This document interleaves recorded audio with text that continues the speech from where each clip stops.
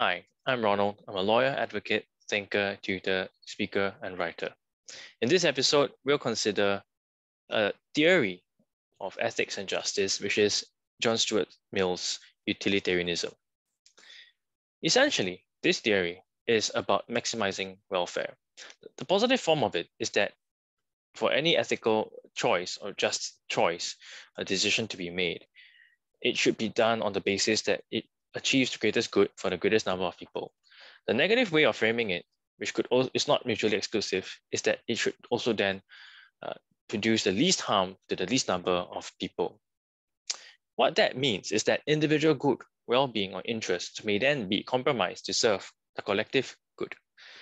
The problem, however, is we do not know what necessarily is good, what in terms of consequences are in fact good for people, individuals, or even the collective.